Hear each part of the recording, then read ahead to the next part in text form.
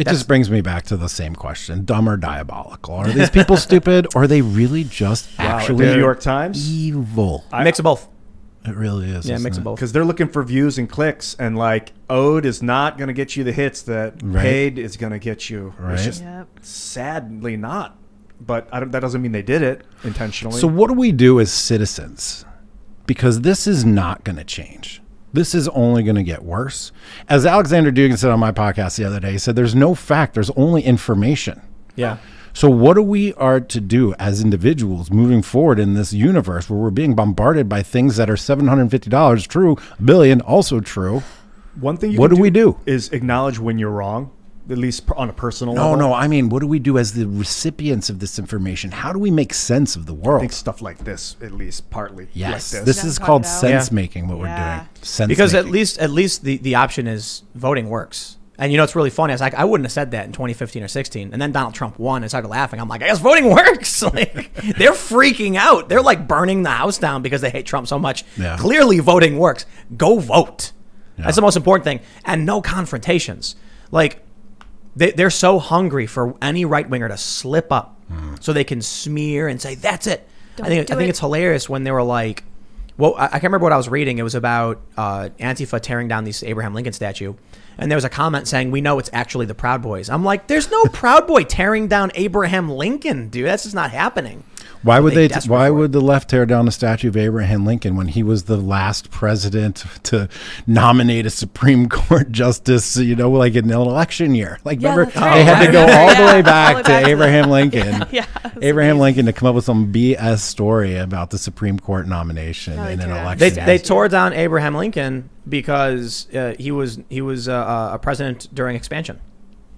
He was an expansionist, westward expansion. Colonialist. Yes. And he was stealing land from the indigenous. He was a Republican, too. So you know what's crazy? Yeah. I saw this progressive friend of mine posted this thread about how you can no longer call Los Angeles like LA or something.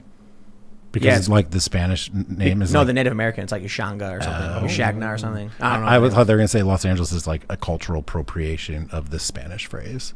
Oh, yeah, yeah. You know what the actual name of LA is? It's like this ridiculously long thing. Oh, really? Yeah, can you pull up the Wikipedia? Yeah. It's in. I didn't know this. I don't know how you guys feel about, while you're looking that up, Columbus Day. Because I think Columbus was a psychopath. And we got taught a lot of like, bro, first of all, you got to be a psychopath to get on a boat to sail off the edge of the world. First definitely of all. And then you have to be a psychopath to manage the gang of guys that are going to be willing to do such a thing. Yeah. Right? Other psychopaths, yes. Right, exactly. Cut me off at any time, lady, if you find what LA is. Oh, yeah, we found it. We're looking at it right now. Yeah, I got it. Going through, yeah. I can't pronounce this in Spanish. Wait, why is my mic not on? El Pueblo. All right, it's the actual name of LA is El Pueblo de Nuestra Señora la Reina de Los Angeles del Rio Porciuncula. Porciuncula. Town of Our Lady, the Queen of Angels of the River Porciuncula.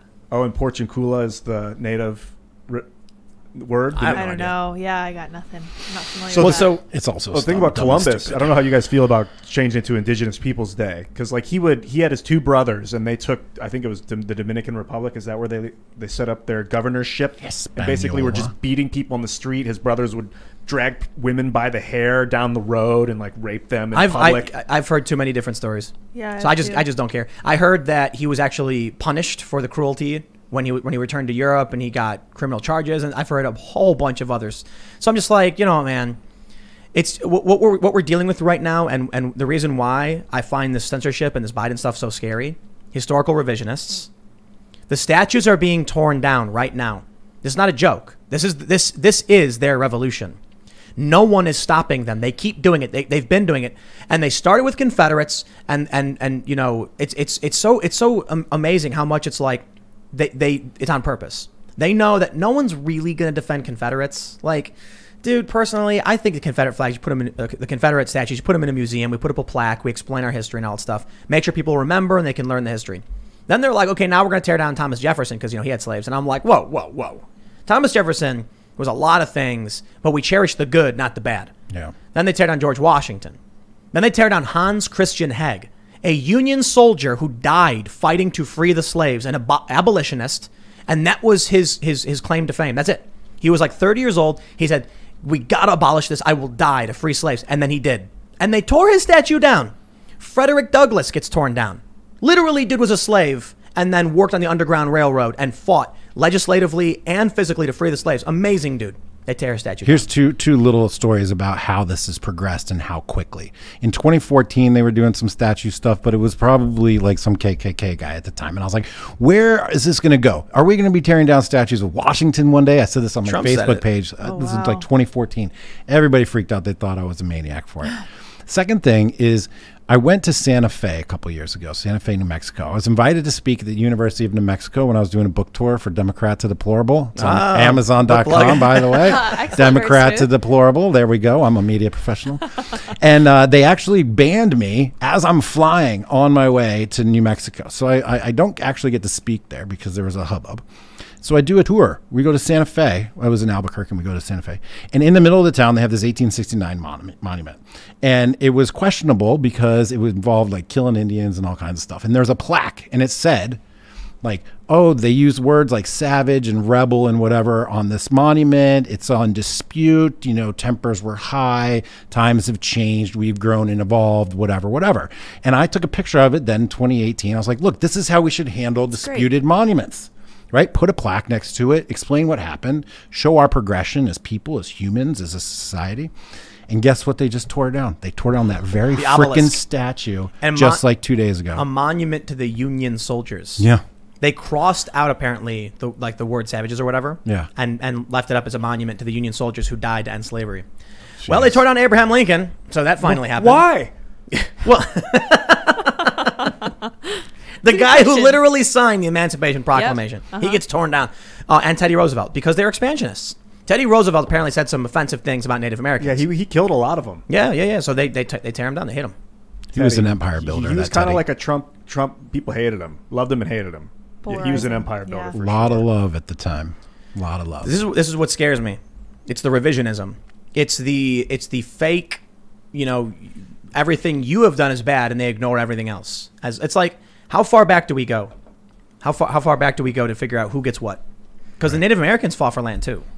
You know, and they fought each other. They were vicious against each other. And I'm not saying that anything the colonists who came to this country did was good. I'm just saying, where are we now? What can we do to make everything better?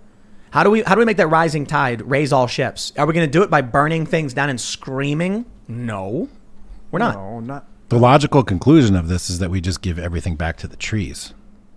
Okay. No. Naturalist. Yeah, no, I like that. I think where you're coming from. I like it. I don't. What was the first thing on land? It wasn't trees, was it? Was it trees? I have no idea. Fungus, probably. Yeah, That's my guess. No. Yes. Definitely. No. I don't think so. I think trees came way after land animals.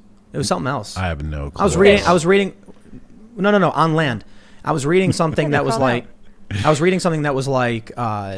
Trees are actually millions of years younger than like some specific land critters or something. Oh wow! Like there were other plants here, and the algae was oxygenifying or whatever. Coral's an animal, which is odd. Maybe there was land coral. Yeah, land. I don't know about that. Just throwing stuff. It wouldn't be able to move around. You know? But what do we give it back to? Like, how do we repair and move forward without destroying everything? Well, you just recognize fundamental human rights and you move forward. It's as simple as that. Fundamental human rights. Are human rights universal? Does every human on the planet have the same human rights? Does every culture have the same notion of rights? A different question. Yeah. I believe that we have been bestowed by our Creator inalienable rights. Indeed. They're endowed upon us. I'm actually not 100%. I'm just saying, that's basically what we said in the U.S. said in the Declaration of Independence. Yeah. And the rights are granted to us not by just the fact that we exist, not by a king or a government. Mm-hmm. That's not true for other cultures. Right. Yeah. And that's why they don't like us so much, is because we declared that those are universal. Yep. Yeah. And if they're universal, that means if you haven't adopted them, that means that you're doing it wrong. Like human slavery. And it puts us in a position of conflict. This is what the rest of the world thinks, right? They have their own civilizations and their own cultures and their own morals and their own idea of human values, and then they hear us saying, hey, ours are universal, buddy. And if you don't take them, you're in big trouble. Thanks for checking out this clip from the Timcast IRL podcast. We do the show live Monday through Friday at 8 p.m., so come back to check us out when we go live. Don't forget to subscribe, hit the like button, hit the notification bell, and we are also available on all podcast platforms for free if you want to listen to us there. Thanks for hanging out, and we will see you all next time.